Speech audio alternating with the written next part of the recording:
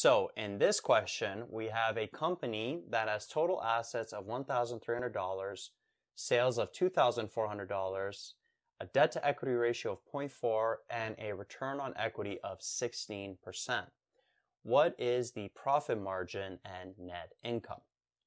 Okay, so as I've mentioned in other questions that came in this format, what I like to do is I like to take a paragraph first and then take the information and put it as a list. It just visually allows me to see it better. I don't have to go searching in the paragraph for things or referring to it all the time. So let's go one by one here. Assets, so I'll just put A is equal to 1,300. Sales is 2,400.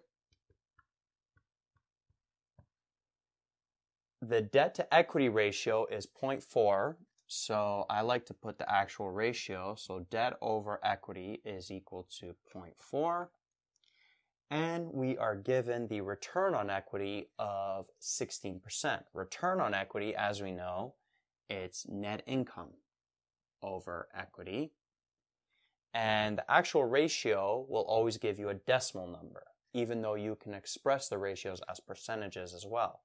But when you're actually doing math with ratios, they have to be in decimals. So the 16%, we would convert that to 0.16.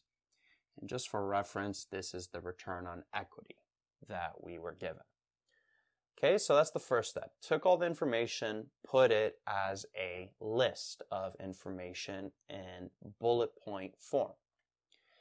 Next thing, notice how in this question we are given the debt to equity ratio of 0.4.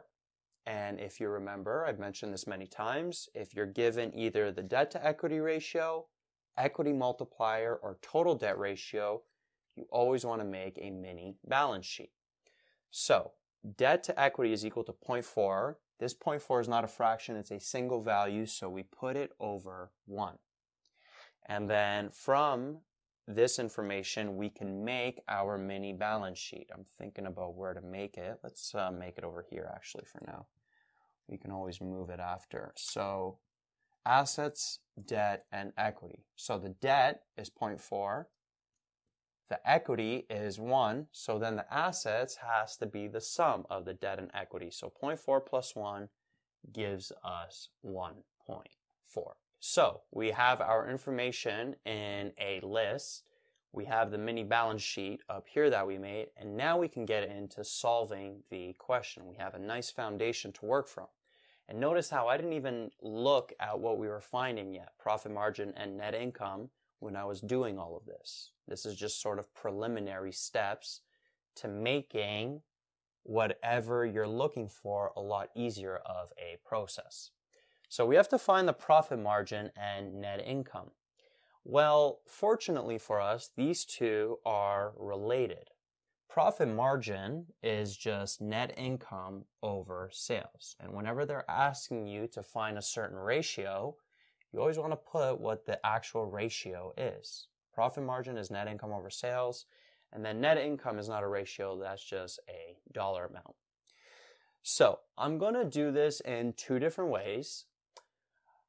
The first way, I am going to find the profit margin first, and then I'm going to use the profit margin to find the net income, because notice how we're given the sales amount. So if we know what the profit margin is, we can input the sales here and then solve for the net income. So what we're going to do to solve for the profit margin is we're going to use the Dupont identity, which I wrote out here. As we know, return on equity is equal to profit margin times total asset turnover times equity multiplier. And then once we have the profit margin, we can then find the net income as well.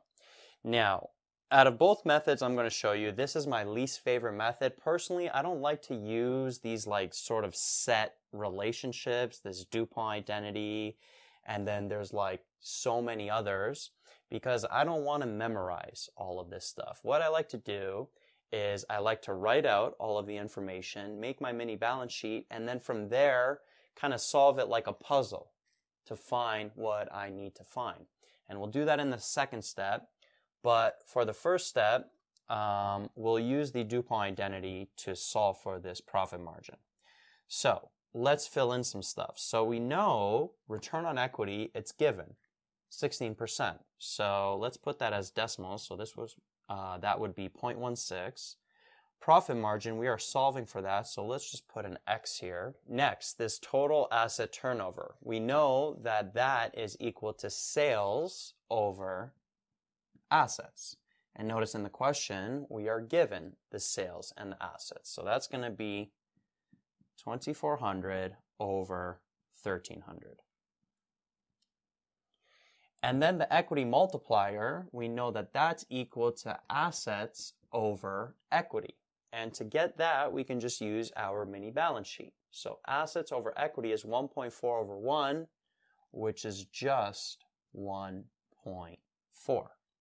And now notice the only variable remaining to solve for is this X, which represents the profit margin. So then just working this through, we take this 2,400 divided by 1,300. That gives us this decimal value, 1.84615. Try not to round too much when you are in the middle of doing all this algebra. Then the next step is I take these two brackets, multiply them together, I end up getting 2.5846. We still have this 0.16 on the left side, and we're trying to isolate for this X. We're trying to find the profit margin. So what we would do is we would have to divide both sides by what's beside this X, this 2.5846. What we do to one side, we gotta do to the other. And then those would cancel out. And then when you input this in your calculator, 0.16 divided by 2.5846, you end up getting 0.0619, or because we're talking about profit margin, if you want to express it as a percentage, 6.19%.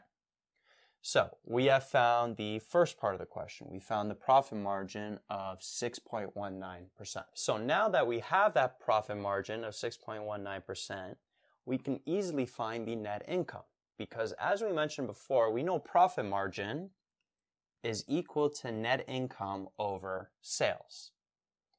And this profit margin, net income over sales, is going to be 6.19%. But remember, when we're dealing with the actual ratios mathematically, this has to be in decimals. So this would be 0.0619. And we are given the sales amount of 2,400 in the question. So we can input that here. So this 0.0619 would go over 1, and notice how net income is the only variable remaining. We can cross multiply. So net income times 1 gives us net income, and then 2,400 times 0.0619, that would give you approximately $148.57, $148.57. So that there ends up being your net income, 148.57. So that is one way to solve this question. We use the Dupont identity to solve for the profit margin. Once we had the profit margin, we can then solve for the net income using the ratio that we found for the profit margin and the sales amount that we were given. Cross multiply, you get that net income amount. And now the second way to solve the question. Here is how I would approach solving this question personally. So I'm finding the profit margin, I'm finding the net income. Now, profit margin, I know it's equal to net income over sales. And I already know that I have the sales amount. So what I have to find is the net income. And then I can just divide the net income by that sales figure that I'm given, and that would give me the profit margin, and it would also solve this part of the question, finding the net income. So before, what we did was we found the profit margin, then we found the net income. In this method, I'm going to find the net income first and then find the profit margin. The question is, how can I find the net income? Let's go through a series of steps here. Well, I'm not given a lot of information about the net income, but I am given the return on equity, which is equal to net income over equity, and that equals 0.16. So if I can find what this equity amount is here, I can then find what the net income is, because that would be the only variable remaining in this equation. Now, in this specific question, I am not given the actual equity amount. This would be the actual equity in dollar amounts. We can't just use this equity value of 1. Remember, this is a mini balance sheet. It's just used for ratios. But because I have the mini balance sheet and I have one of the balance sheet accounts, I have the assets as 1,300, I can find any other of the accounts using ratios. So step 1, I'm going to use the mini balance sheet and the assets to find the equity. So what I'm going to do is I'm going to take these ratios, assets over equity, because those are the two accounts I'm going to be working with, the assets I'm given and the equity I am finding.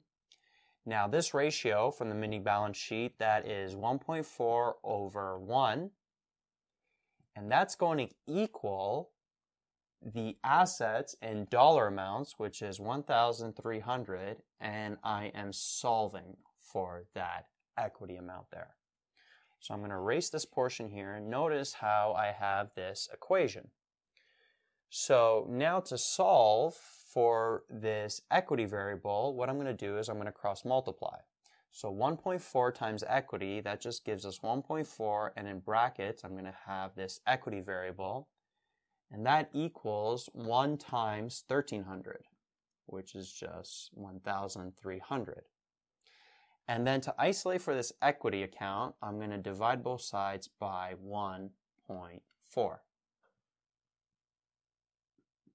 So when I do that, this 1.4 cancels out, and now the equity variable is isolated. And when I input this in the calculator, 1,300 divided by 1.4, I end up getting $928.57 for the equity. Again, try not to round here. Keep a few decimal places until you get to the final answer. So now this is good information. We know equity is equal to this amount, so let's actually input that in our list of information. So this is going to be 928.57. And now I can move on to step 2. I can use that return on equity ratio of 0.16 and the equity that we found in step 1 to find the net income. So I can rewrite this equation here. So I got net income over equity is equal to 0.16. But as I know, the equity amount is 928.57. So what I can do now is I can put this 0.16 over 1, and I can cross multiply to solve for the unknown variable net income. So 1 times net income is net income, and then 928.57 times 0.16, that would give you 148.57. And if you remember, $148.57 for the net income is the same amount that we got when we did it the first way. So this is 148.57. And now what we can do is our third step is we can use the net income and sales to find profit margin. Okay, so we know profit margin is equal to net income over sales. Net income, we know, is 148.57, which we found in step 2. And the sales we are given in the question, it's 2,400. So when you divide both of these, you end up getting 0.0619 or 6.19% if you want to express it as percentages. So this profit margin here is 6.19%, and that is the same answer that we got in the first method. And we are done the question. So 2 different methods. Personally, I like this second method here where I went over the 3 steps, but whichever method you prefer, you can use that one. Yo, what's up guys? Thanks for checking out my channel. Hopefully you got some value from the video you just watched. If you did get some value, big favor to ask you, please like this video and subscribe to the channel. Any questions, any recommendations on things you'd like to see, please leave it in the comments section. Also check out the description box below for links to material and content related to the video you just watched. Peace out.